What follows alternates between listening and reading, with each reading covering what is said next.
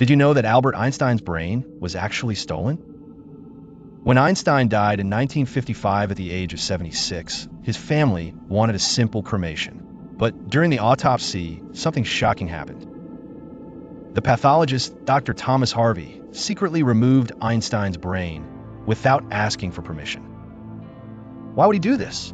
Harvey believed that by studying the brain, he might discover the source of Einstein's legendary genius.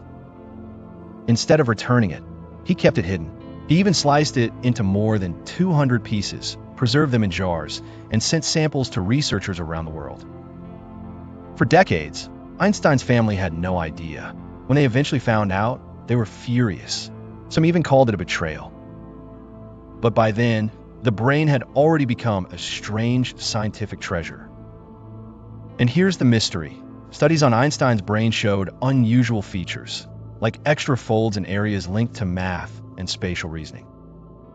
But scientists still can't agree if that really explains his genius, or if the whole thing was just an invasion of privacy.